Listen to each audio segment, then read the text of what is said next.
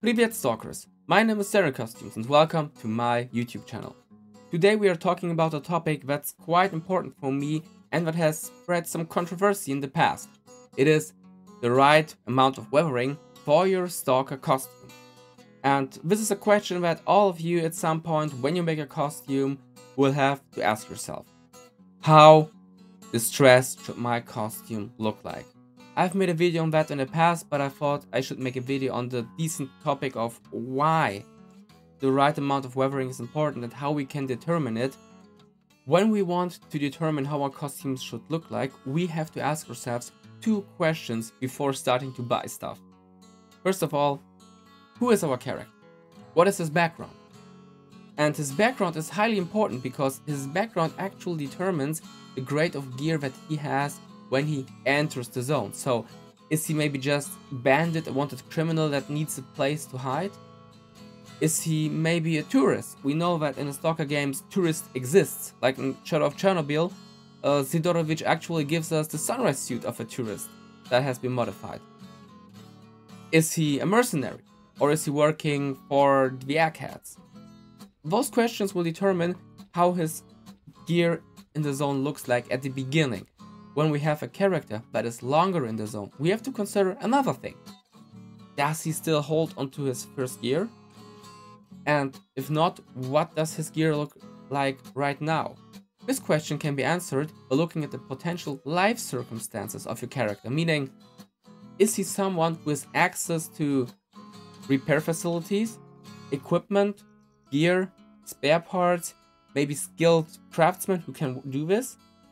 Or is he forced to rely on whatever he finds because maybe he's just a dirty bandit who can't enter any faction's base without being instantly shot? Those two questions can give you two very important answers. First of all, what's his standard of gear that he has? And secondly, what's the condition of said gear? And if you can answer those two questions, you can start assembling your stalker costume and probably start to look around and buy parts for it. So why isn't my gear completely trashed? Well, first of all, the character that I am portraying is a true loner, meaning he tries to somehow avoid differences with other factions. He doesn't get involved in firefights unless he needs to. He just goes his way and tries to survive. Doing so, he works for the eggheads and also occasionally for duty. Even though he's not part of any faction, thanks to his somewhat decent reputation, he's not a top stalker by any means, he still has access to most of the faction's facilities in Rostock and at the mobile labs from the eggheads. And as we know in the books, there are working showers in Rostock. I mean, of course, it's duty, they need showers. But a shower is an important place because it's one of the few places where you can actually decontaminate your body, clean your body, and probably also clean your clothing. I mean, if you don't want to go to laundromat in Pripyat, washing your stuff at the Rostock is pretty much the best option that you have as a stalker. And taking care of yourself and washing your stuff is important, especially in the zone. It's an isolated system. You don't want to catch any serious disease, you don't want to catch any parasites in that zone, because getting proper medication will be not only difficult, but probably also expensive. And everything that comes from the outer world to the zone tends to be rather expensive in the zone. So yeah, a stalker would probably clean himself and his gear when he has the option to. Also, his guns would not look completely rusted and trashed, but he would kind of try to care for them, because you have to consider the zone is a dangerous place. You can't afford to have a broken and rusty gun if you have the resources to care for it. Because sometimes, and I'm sure I don't have to tell the stalker veterans about that here, the jamming of a gun can decide between life and death. And often it decides towards death. And death is something we do not want in the zone, so we want to make money and avoid death. And that's why we care for our gear. Also, you have to consider the outer world still functions and exists, meaning you can get stuff from the outer world. Just costs you, but you still can get it. So you can get replacement parts, you can get sewing kits, you can get spare fabrics. You can get that. And you have artisans in the zone that will fix your stuff if you can't do it yourself.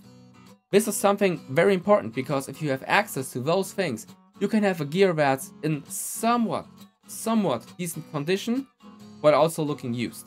So when we want to sort in how rugged our costumes should look like, we should probably just make a scale. And the scale starts here at Fresh Rookie and ends at full-blown Mad Max. So the condition of our gear is probably a spectrum, and it probably starts somewhere down there at Fresh Rookie. You know, clean, nice, everything is fine. And it ends at fully blown Mad Max. Like, completely trashed gear thrown together with anything you could find. And let me just give you a spoiler. Costumes that are full-blown Mad Max costumes in the zone, they are just not so believable and authentic. Because the zone is still a somewhat functional society with its subgroups. You still have access to facilities, you still have access to goods from the outer world. You still have the opportunity to care for yourself or to be in a social group that does so. And in the worst case, a stalker can always rely on taking gear from dead stalkers. This will not look nice, you know, because bullet holes and blood and maybe partially being mauled doesn't provide a somewhat decent gear, but that's the worst thing that you can take. If your gear looks like it came out straight out of a meat grinder anomaly, would you really take that gear?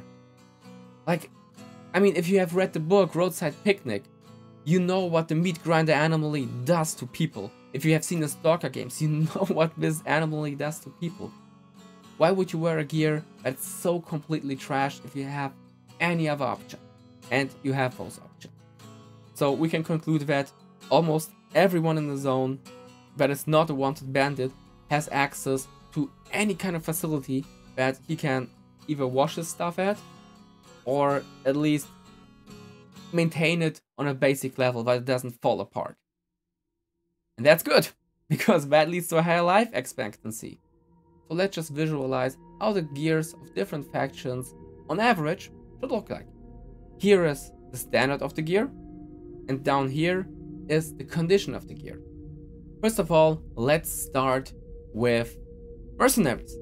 And I think mercenaries should have a rather high standard of gear and a rather high condition of gear, because they are professional fighters, they're paid contractors from the outer world, and usually they don't stay in a zone for too long. Meaning their gear should be rather good and rather well maintained. Second, bandits. Bandits are probably one of the most diverse and versatile groups in the zone besides loners. And I think that for bandits, everything is somewhat acceptable. You can have a full Gopnik bandit that has completely trashy, poor gear, a tracksuit, leather jacket, a Makarov pistol. And you can have someone probably close to Zoltan that has a decent gear. I would say their standard of gear is rather poor. Not only, but rather poor. You will be able to find most of levels of gear among bandits, just like how we'd be able to find most of gear conditions among bandits. On the average, I would say they are worse supplied than loner stalkers, and this is the next group we should talk about. The loner stalkers, they are usually the ones that have access to most facilities, because they don't really have any enemies in the zone, meaning they can maintain their stuff. And just like the bandits, I would say loners have rather mediocre gear. Some of them have good gear, some of them have pretty bad gear, and the condition should be on average better than the gear from the bandits, just because they have access to outer world stuff and they have access to the facilities of the different factions, even though it will probably cost some money. Monolith. Yeah, it's the elephant in the room. Somehow monolith soldiers tend to get good weapons and they tend to get good gear. We have no idea where these things are coming from, but they have access to them, and when we stick true to the lore of the games, we do not see any monolith soldiers with trashy guns and trashy gear. So I would say their standard of gear is above average, and their condition of gear is also above average. Those guys are no joke. They are better supplied than most stalkers in the zone. Duty and Freedom both have access to good gear, and both of them have the opportunity to maintain it. And by being involved in a larger social structure, they also probably have professionals that do that for them. So I don't think that among Duty and Freedom you will find stalkers with bad gear. Like, they have at least some standard that you should be able to provide, and those standards, I think, are also enforced by the higher ranking members.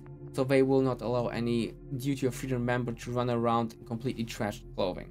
A Duty member or a Freedomer that's highly respected among others, he will probably have good gear and well-maintained gear, even though it will have signs of weathering, because he will probably not just chill in his base and smoke weed all the time, right?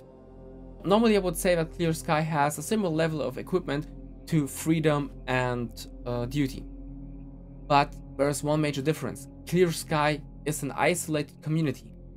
They live in a remote location, they are rather from themselves, so I would say that their standard of gear is rather mediocre, and the condition is rather worse than Duty or Freedom, because resources are limited, the access to outward resources are limited, and also the access to professionals who maintain their gear is limited. So on their gear you'll probably see like patches, seams, cable ties, glued stuff like that. Their gear would have more signs of mud and dirt than others, because they're literally living in a swamp. It's my life and it's now or never. I ain't gonna live forever. Ecologists, and what I will say now is the reason why my character works for them. They have access to outer world goods, and they probably have the best access to outer world goods and the options to maintain these goods. They have the opportunity to not only clean their gear, they have the opportunity to work on their gear, and they have professionals doing so.